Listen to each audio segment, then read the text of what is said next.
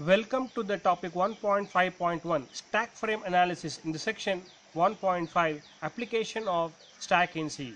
Stack is not only relevant to C, it is a general idea of arrangement of things. How that idea is applicable to C program, and obviously it is relevant to the arrangement of data in a program. Is all the data of a C program arranged in this fashion, or a specific data is arranged in this fashion? We will see how the arrangement of stack is applicable in the context of program execution, right? Also, in an animated view, we will see the dynamics of stack operation, how a stack is built one after the other and how it unwinds it. All those detailed discussion we will have in this video. Let's continue with the context setting in a more detailed fashion. Program execution sequence in C. A program in C is nothing but a set of functions executed sequentially. We will see the dynamics of function execution in C here. Function F1 invokes F2, F2 invokes F3, and F3 invokes F4. Once F4 finishes, again the execution control comes back to F3. Again from F3 goes back to F2 and finally F1. This is one of the example. We will see one more example which shows a different execution sequence. F1 invokes F2. F2 completes its execution, again goes back to F1. F1 again invokes other function F3. F3 once again invokes F2. Again F2 completes its execution control goes back to F3, and finally F1, and the program completes and F1 is also done. Right, next. If you have closely observed the execution sequence, there is a natural alignment to a stack operations. Imagine a stack of plates for the guests. You pop one after the other and distribute to your guest, right? The same way, the functions executing one after the other and completing or popping out on the last in first out basis, right? Now we will again continue with looking into the acrobatics of function execution with its local data. The function, while it executes, it has to carry along with it the data associated with it. F1 code accessing F1 data, it has to allocate the memory for its specific data. Again, when F1 invokes F2, F2 also should bring along with it the data pertaining to that. When F2 is executing, F2 should only access F2 data. It is incorrect for F2 to allow access to F1 data. Again, F2 invokes F3. F3 brings along with it F3 data. Right? Same thing continues with F4. Now the interesting factor is when F4 finishes its execution, the execution control should go back to F3, and also the F3 data part should also unwind. Again, same thing has to continue with F3. When the execution control goes back to F2, F3 also should unwind. Same thing here, right? This is pretty much interesting. Now we will look into the realization of function execution sequence, how exactly it is implemented. When you think about the realization, you think about the processor, you have a address of an instruction in a PC. The natural flow of operation of a processor is continuous execution of the instructions in the subsequent address. PC goes on incrementing. We need to curtail this flow of operation of a processor when a function is invoked. When a function is invoked, there is an immediate jump of execution control to the calling function. Again, it has to come back. When it has to come back, we need to induce a mechanism to curtail the flow of processor operations. We will see how this can be achieved. Arrangement of function specific data in the memory. We saw it is a natural alignment to the stack operations, right? Here we go. F1 code brings up its data, right? Accesses the data for operations. And when F1 code invokes F2, takes a precautionary measure to store the next instruction address in the stack region in the current stack frame, then invokes F2, right? F2 brings up its specific data, and when F2 wants to invoke F3, takes a precautionary measure, stores the next address in its specific data or stack frame, and then invokes F3. F3 again brings up its own data. See now, when the F3 completes the function execution, it unwinds, F3 pops out. Now F2 address is brought back to the PC, right? The program counter. When it comes back, naturally the execution control moves back to F2. Same thing happens now. F2 is unwinded. Now F1 address is brought back to the program counter. When it comes back to the program counter, naturally the execution control moves back to F1. This is how, in abstract, how the natural flow of processor operation is curtailed and uh, induce the program execution sequence, or implements the program execution sequence, right? Again, F1 data is popped out and F1 code is also popped out, and the execution of program is completed. Next, does the program contain only function specific data, or one or more functions will share some data? Is there a need for that to share? Obviously, yes. Functions need to share the data. All those data will be called as a global data, where one or more functions will access this data and its presence is felt throughout the program. So if you look back into section 1, chapter 1.2 or 1.3, we have mentioned that the lifetime of this global data is throughout, right? So now F1 code, when it comes into picture, allocates F1 specific data, accesses it, and prior to invocation of F2, saves the F1 data in the F1 specific data, invokes F2. Again, F2 will allocate memory for its F2 specific data, accesses it.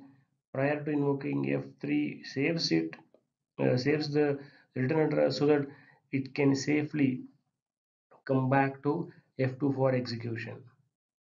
This is how the dynamics happen, and this is how the execution control unwinds. Data function specific data is removed, but not the global data, right? All right, with this, now we will classify the program. How a program is classified, right? On a broader aspect, the program is classified as code and data. Further classification of code, there is nothing more, but data does have the classification as linear data, function specific data, and dynamic data. More on dynamic data we will be discussing in the next section 1.6, but the name linear data which I have given is because of the arrangement of data linearly. So that data is called global data or data segment. Function specific data, call it as a stack segment, and dynamic data we call it as heap segment. And the name comes by the way it is arranged. Data segment, it is linearly arranged. Stack, it is one after the other, and when the When it pops up, it will pop up one after the other, and the heap is arranged in this fashion, right? This is the arrangement of memory in the stack. The function specific data will be relevant only when that particular function is executed, right? When the function is over, that particular frame is popped up, and this is how the addresses in this region is arranged so that the system can manage the allocation and deallocation of memory. More on this we will be discussing in the next section, right? Next, program's memory layout, the snapshot of the uh, memory which contains the program, right? When you peep into the memory during the execution of a program, how it looks like. This is what the program contains: code, data, heap, and stack. This could be the addresses, right? And uh, the size of code and data is fixed. That means it will have a fixed memory footprint. That is, the code cannot be uh, increased dynamically. That means we cannot add an instruction while the code is executing unless you're writing a virus. The same thing with data. We cannot add or remove the global variables or static variables, or the variables which has been qualified by static, right, dynamically, right? Hence it occupies the fixed size in the memory. When it comes to stack, the size of the stack frame is fixed. That is, the variables within a function is fixed. Whatever we write during a program, that is all what we see during execution. But the stack segment changes dynamically. The size of the stack segment is not fixed. It depends on the sequence of functions. If ever if ever there were no if constructs and looping constructs in a C language, stack would have been fixed. Stack segment size would have been fixed. But because of these constructs, right, uh, the function executions may vary. Based on an if condition, there can be a sequence of function executions. Sequence of 10 functions, 100 or 1000 functions can be there, right? If the if condition is true, I can execute 1000. If the if condition is false, it falls back to around 2 or 3 or 4 functions. So based on the dynamics of a program, this stack segment size varies. Hence it is shown as dotted lines, which indicates the size varies dynamically. Same thing with the heap. More on heap we will learn in the next section 1.6, but this is what we will be telling now to complete the context, to give a complete picture, saying that even the memory associated to this section is not fixed, right? We will be looking into the allocation of memory for the program contents.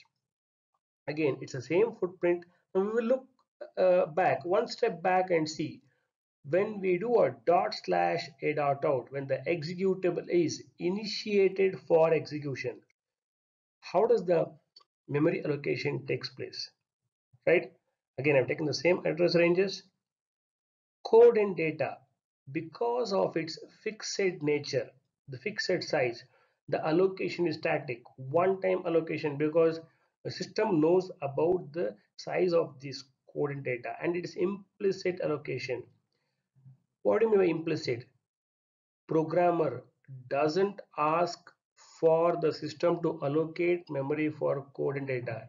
If you just recollect, have you ever written a C statement, right, saying that requesting the system to allocate memory for your code and data? No, and never. The system implicitly allocate the memory for code and data, to house code and data, just before program execution. just after dot slash out is initiated and just before the start of the execution, the system will allocate memory for code and data. Next, what about stack? The allocation of memory for stack is dynamic and again implicit allocation, right? The memory for function specific data is allocated just before the function is executed, or just when the function is invoked and just before the body of the function is executed. That is, it is dynamic in nature. Again, it is implicit. Why implicit? The programmer is not explicitly asking for allocation of memory.